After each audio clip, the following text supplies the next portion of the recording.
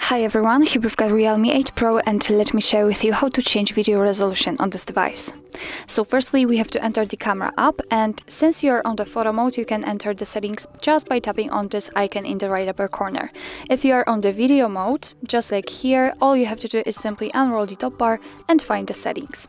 Right now we have to scroll down in order to find the video section, and on the second position we've got video resolution, so let's tap on it, and here we've got two different sections. The first one is connected to the resolution and the second with the frame rate. So right now we've got 1080p resolution with 60 frames per second, but we can also set 4K or 720p. So let me pick for example 720p, and also here we can change the frame rate. So let me pick for example the 30 FPS. Obviously under the 60 FPS we've got the info that ultra wide lens is not supported, so be aware about that.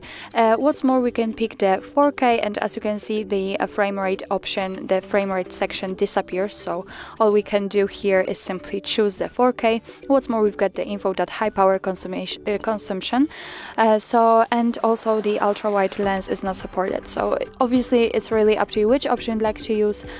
Just pick the one you like the most, and this is all you have to do actually, because after picking it, after making sure that the option you'd like to use is marked, then it will be automatically applied to the video and your device will record videos in chosen quality.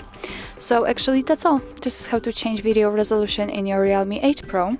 Thank you so much for watching. I hope that this video was helpful, and if it was, please hit the subscribe button and leave the thumbs up.